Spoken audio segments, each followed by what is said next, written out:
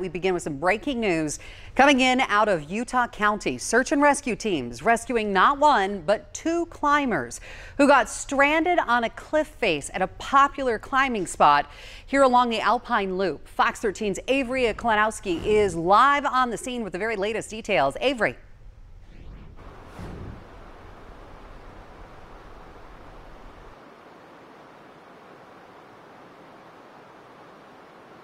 Amy, the climbers got to ground around 8 o'clock just about an hour ago. We had the chance to speak with them. They are both okay. They tell us they are extremely grateful for this search and rescue team.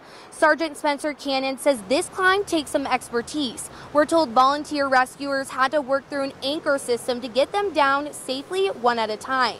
The two climbers, Sammy Listrup and Jake Mortensen, say they've done several climbs in this area. Once they hit the issue with their knots today, they tried for about 20 minutes to resolve it themselves before they called for help.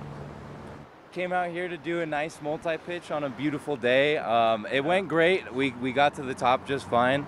The issue was on the rappel though. We got our rope caught and we got stuck up on the wall there. It was a little scary, but shout out Utah County Search and Rescue. Thank you guys so much. You are the bomb. Hooked it up.